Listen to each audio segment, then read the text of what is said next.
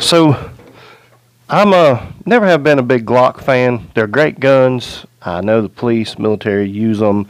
Everybody loves them. They've got a huge following, but the grip was always too large for me. I couldn't reach the magazine release really well. I had to adjust a little bit.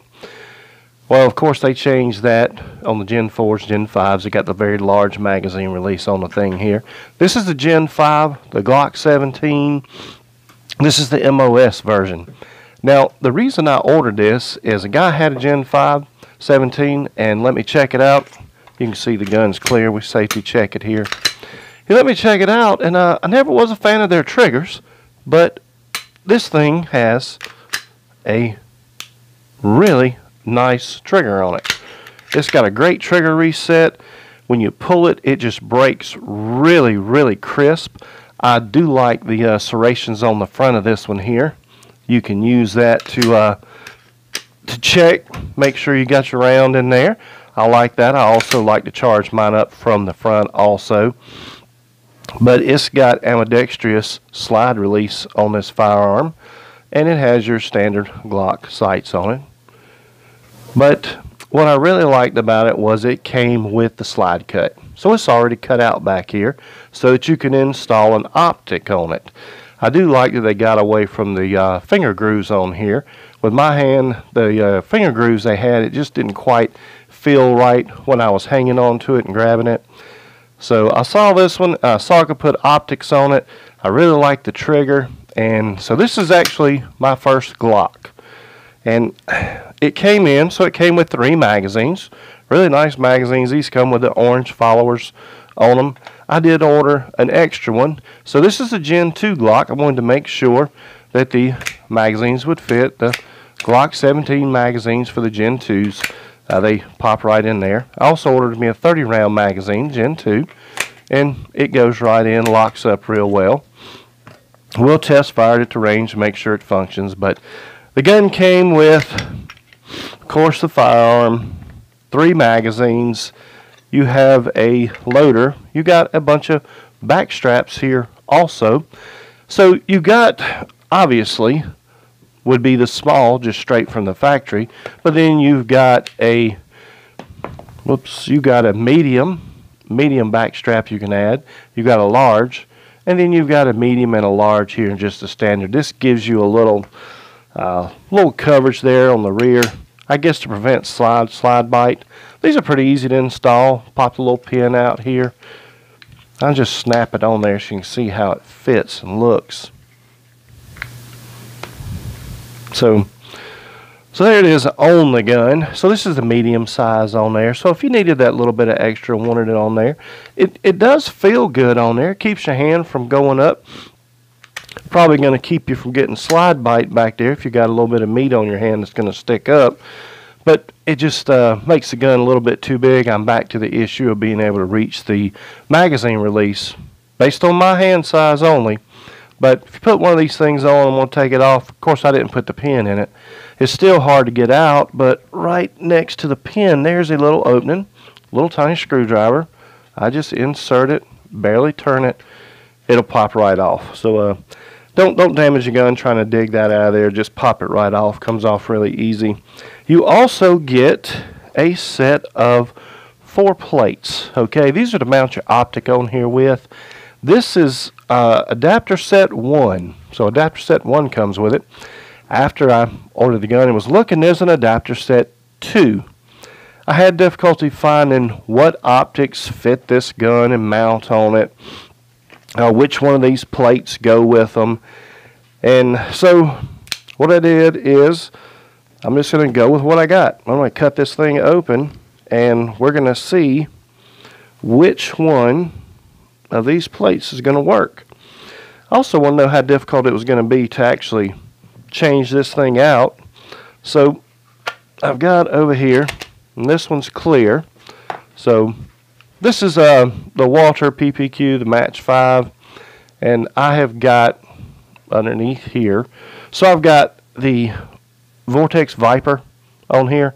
So I'm just going to pop this off and see if I can get one of these plates that'll fit onto this to this Glock. see how difficult it is to change it out.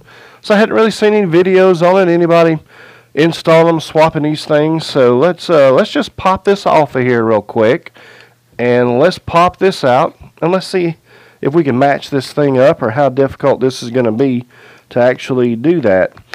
The other issue that I had was there are no instructions. I mean, there's a really nice instruction book here with Glock. I didn't realize you could order your gun, little compartment up in here. You can order it with a lock where you'd insert something and turn it, and you can lock your trigger so the gun won't fire. You have to factory order it that way. There's a couple other little things you can get on your gun. There's a curved magazine release that you can order for it, but it has to be a little work done to the gun. Doesn't work on the Gen 5s and I think on the Gen 4s, but they're for left-handed folks. So let's see if we can let's just pop it off of here first, because we're gonna have to take the RMR off of here, and we're gonna have to see. Let me get my bag here. Once we get the RMR off of here, we're gonna have to see if it'll match a plate over here. So this is my Walter bag. Walter sent me a little bag. It's labeled with their stuff on it. So I keep the extra screws. I keep the iron sights in here that drops back on there. I keep the little Allen wrenches that work with it right here. Wait a minute, let me drag this one out. So to make sure that I could keep all this stuff together, that Glock sent me, got me a Ziploc bag. I wrote on it what it was: the Glock 17 Gen 5, the MOS adapter set 1. I also put a piece of paper in there and wrote that on in case this gets smeared off. Always label everything as you begin to take screws out and pull things apart. Have a place that you can put them. Have a small little magnetic tin that you can keep stuff in as you work here. That makes it a whole lot easier on you in the future when you go back to mess with this stuff. So let's see. Hang on. Let me put some glasses on here so I can see.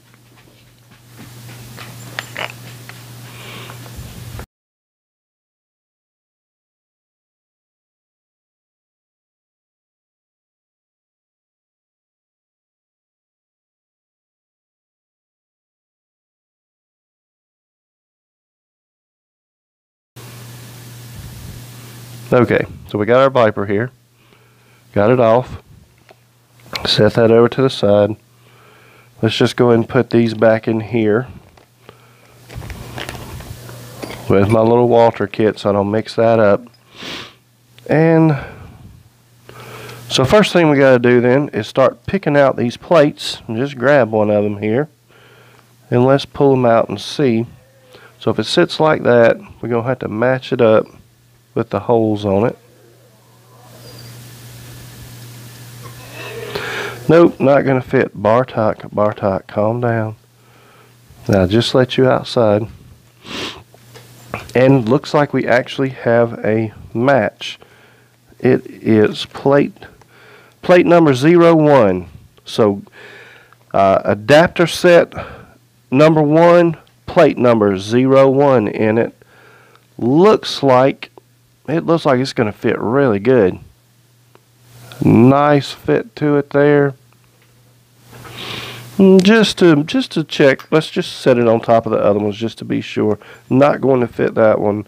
Not going to fit that one either. But yeah, the way that's designed is definitely not going to work. So plate number 1.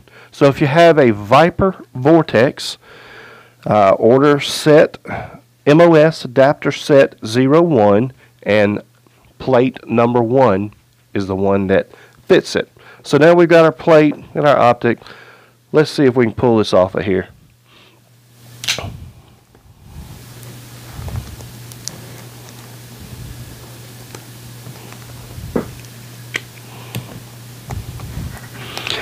So they give us a little Allen wrench here.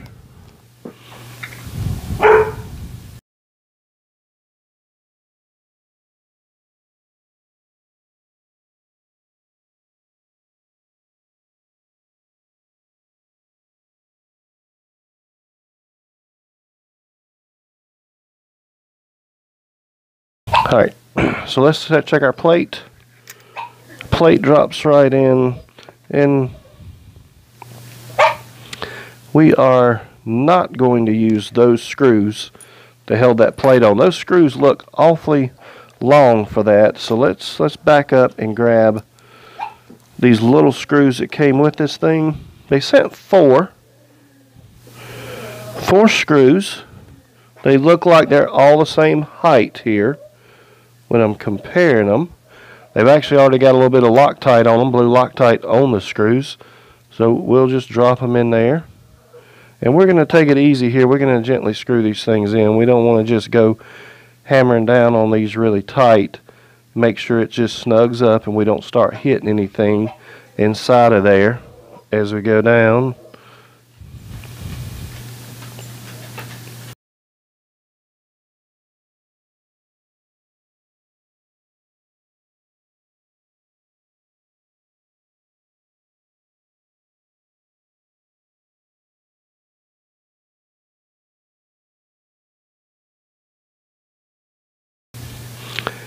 So nice and easy, we just tighten up one side and jump back to the other side. I just want to keep tightening them both up a little bit.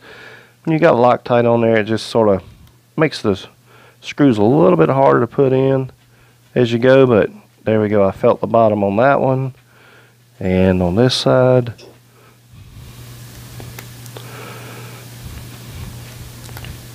So I felt the bottom on the screw there, so both of them are all the way down. I didn't feel like it was pushing on anything. It's on there good and snug. So I'm going to go ahead and I'm just going to tighten it down. I'm going to tighten one side a little bit. So I'm going to get a lot of pressure. I'm going to strip these. A little pressure on this side and make sure we got good pressure there. Alright. A little bit more here. A little bit more there. Alright, they're good and firm. So let's put, before I make a mistake, let's go ahead and put the tool that came with the Glock in here. Let's go ahead and put the Glock cover plate and the two screws in our Ziploc bag. And then let's go ahead and put our other plates for our Glock in our Ziploc bag. Everything's already labeled. I labeled it before I did this. And our last two screws, we're going to pop them out of here. And we're going to drop these down in there also. So now we got two extra screws. The screws for this, we're going to zip that thing shut. We won't need that. And let's get the two long screws that we're holding that plate in. Now, let's try one more time. So we got our Viper. We set our Viper on there. I could only go one way, as we said. So let's drop these back in here. These are pretty tall screws also. I'm not so sure these things are going to crank down and hold it. I could be wrong, but let's see. They're going in. And they are. So the screws that actually mounted the original, that mounts your original plate up here, the two screws you take off to take it out, those are the screws that actually go into the top of your Viper to hold your Viper down. So I just snugged them down. Now I'm going to put a little bit of pressure on one side, go back to the other, a little bit of pressure on the other side. I'm jumping back and forth.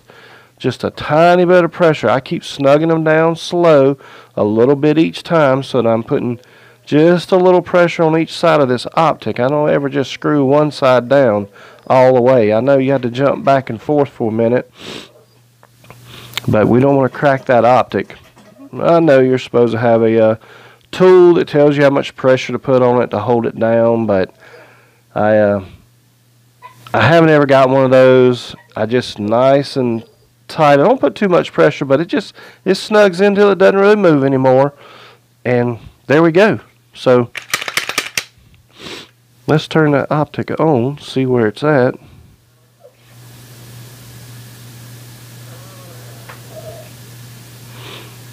There we go. So we got our Optic on. What do you think?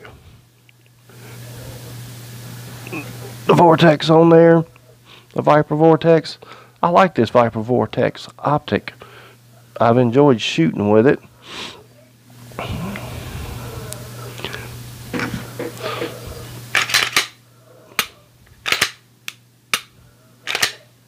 I really love how this gun feels.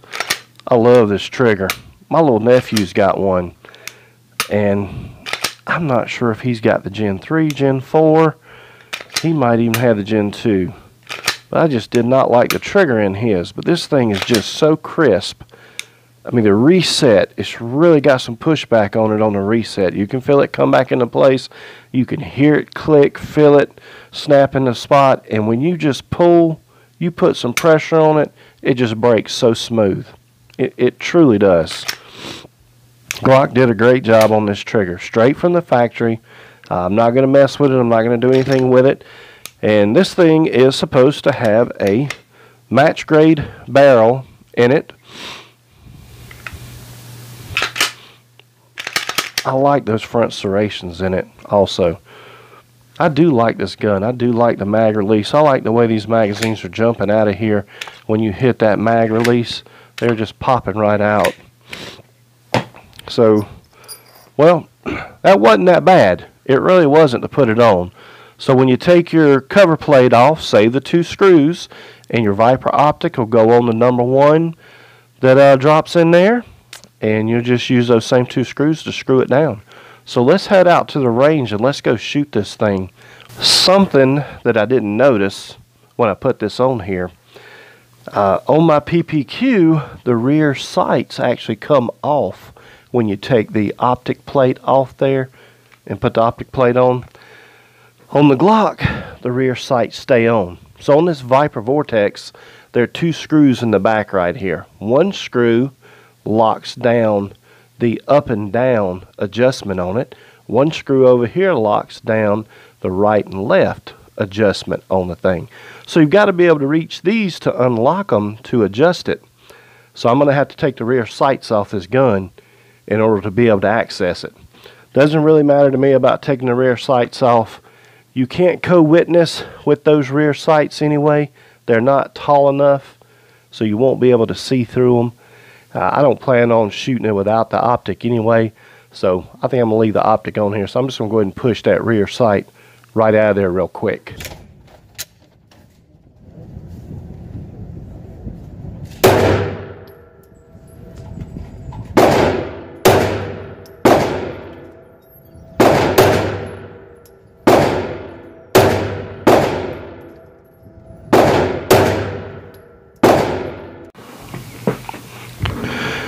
Alright, I just got back from the range from shooting this Glock.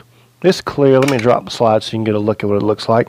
It has got a really nice trigger, really nice reset.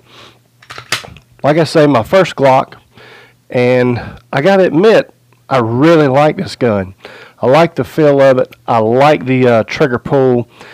I like the follow through, the recovery on the firearm. And you can see I removed the rear sights, and the rear sights pushed out really easy. I just dropped it in the vise here and took a punch and just gently tapped it, and it come right out. It was really simple to do. I couldn't loosen these up and adjust it with that in the way. But like I say, I'm not going to fire the gun without the optic. I'm going to leave this optic on here. So I have to admit, I'm a fan of this gun. I really like this gun a lot, and I'm going to start shooting this one in IDPA. See how it goes. So if you're looking at the new Glock 17 Gen 5 MOS, it's a great gun. And also, I had some of the Gen 2 magazines, 17 round magazines. So I put them in there. They fit fine.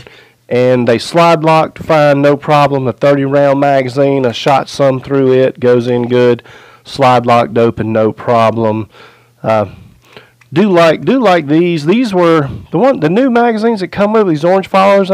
Just seemed like it was pretty easy to load. I didn't have any trouble loading this thing at all. All the magazines run well. I didn't have any stoppage, malfunctions. Like Glock says, they don't do anything to their guns. They come right out of the box. I just run something through the board to make sure the barrel was clean and went and shot it, because they're all ready to go from the factory. They tell you not to clean them, just to shoot them. And it run great, functioned great. I really like it. Going back tonight to shoot it at IDPA practice. So if you're looking at one, go out and purchase one. Rent one to shoot it if you can find one to rent and shoot. And if you're on the fence about it, I'd go ahead and buy one. I really like this thing. I think this may be one of my new favorite firearms. So remember, everybody, be a responsible adult. Don't push your responsibility off on a child. Buy a gun lock, gun safe. Find a way to secure your firearm to prevent accidents with children, okay? Don't push your responsibility off on a child. Wow, what